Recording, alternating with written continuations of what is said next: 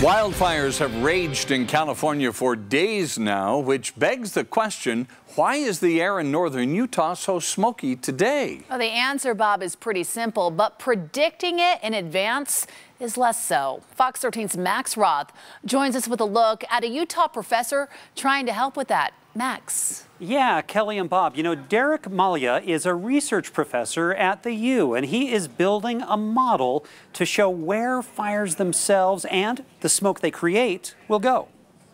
California is suffering the most. Lightning sparked fires eating up almost 500,000 acres so far, destroying more than 500 homes, more than 70,000 people evacuated, and at least 4 people dead. Professor Derek Malya wants to help firefighters on the ground. It's a model that can actually forecast fire growth. This map shows wildfires across the west. The red dots are the biggest, then the blue, then the black.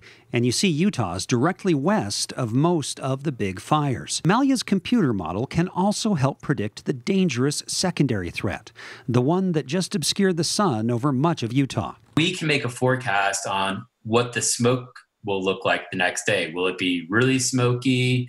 Will it be no smoke? Our model has the ability of kind of predicting that. Smoke looks like a cloud, but it's really an intruder, particulates pushing into weather patterns, and sometimes they push back.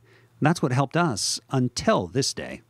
But what this high pressure system has been doing is it's been deflecting the smoke up into Idaho and up around Wyoming and down back into Denver. And so it's been kind of shielding Utah. In other words, that string of triple-digit days kind of helped. If you look at the satellite image for today, you can see that that ridge is no longer kind of in place, or that high pressure system is no longer here. And so this has kind of allowed the smoke to kind of filter in now. Now, Malya has also published research looking at the difference between the behavior of wildfires in forests and grasslands, also trying to predict fire behavior and the extent and the spread of smoke. Live in the newsroom, Max Roth, Fox 13 News, Utah.